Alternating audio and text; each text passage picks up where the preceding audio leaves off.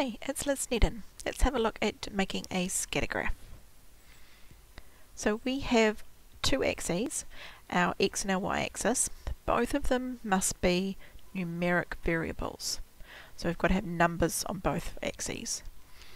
We are looking for a relationship between the points. For example, like height and weight, I wonder if there's a relationship between them. And we draw the coordinate points. So let's have a look at an example of how to do that.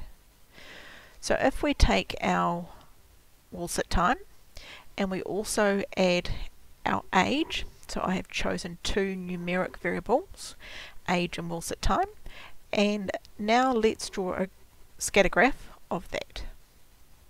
So here are just those two variables. First of all, I need my two axes. So I'm going to put age along my horizontal axis, and I notice that the ages go, I've got 16, 17 and 18 years old. So that's what I'm going to put across this axis.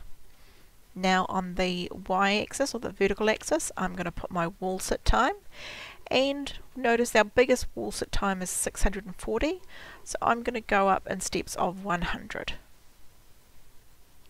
So there's my graph set up. Now I need to actually put the coordinate points on.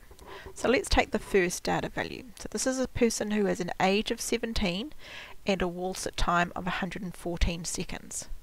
So I go across and I've got my age and my wall sit time, and I look where those 2 points meet and I put myself a dot there.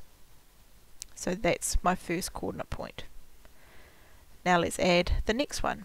So our next coordinate point is age 18 and 640 minutes. Oh, it should be seconds actually, not minutes. So that's going to give us 18 and 640.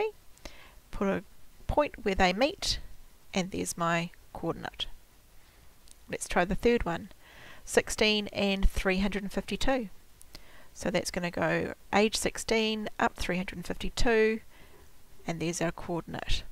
Similarly for 18 and 238.